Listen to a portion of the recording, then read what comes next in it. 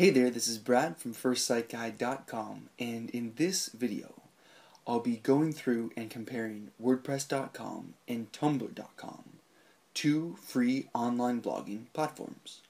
We'll go through some of the reasons to use these services, as well as the downsides.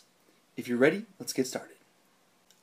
To start, let's run through what each service offers, and then we'll compare the two. As for WordPress.com, the service allows you to sign up and run a free blog hosted on WordPress's platform. You'll have a full-featured dashboard with the ability to publish posts, pages, and use the rest of the features behind the scenes, including selecting your theme, which will adjust the look and feel of your new blog. To publish your first post, you'll hover over Posts on the left, and then click on Add New. Here, you'd enter in your post title, the content, and then use the editor to style and make changes before publishing. On Tumblr.com, you'll sign up on this page, and then have access to a more simple dashboard that will give you a handful of different options, like posting a blog post, photos, a quote, link, and more.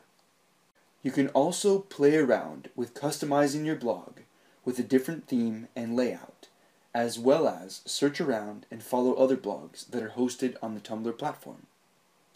To publish your first post, you'd click on Text, and then use the editor to add a title, your content, style your content, and then click on the blue Post button to publish it.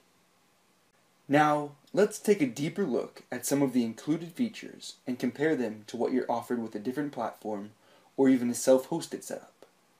Since both of these are free services, neither include a domain name for your new blog, which is a downside if you plan to change it later on. For example, on WordPress, that means your blog will be at yourusername.wordpress.com. On Tumblr, it'll be yourblogusername.tumblr.com. As I mentioned, if you're publishing posts and building up search engine rankings, your authority and followers, it's going to be a headache to switch everything over in the future. So you may want to keep that in mind if you plan to be more serious with your blog.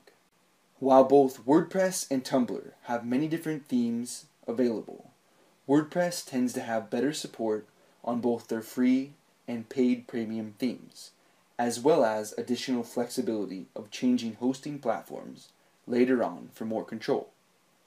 Both platforms also offer premium themes that may fit best for different topics, niches, and verticals. Sometimes these themes will also offer different features with updates from the theme creators in the future as well. In the end, the platform you choose is going to need to be based on your unique needs and preferences. Choosing the WordPress.com or Tumblr.com platform will work well if you're casually blogging, but if you're looking to get more serious, hosting your own version with your own domain name on your own hosting account gives you the most control and flexibility.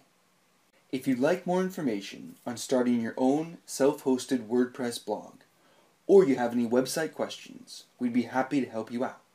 We have a full guide on how to start your own WordPress blog on FirstSiteGuide.com, so feel free to hop on over now to check it out.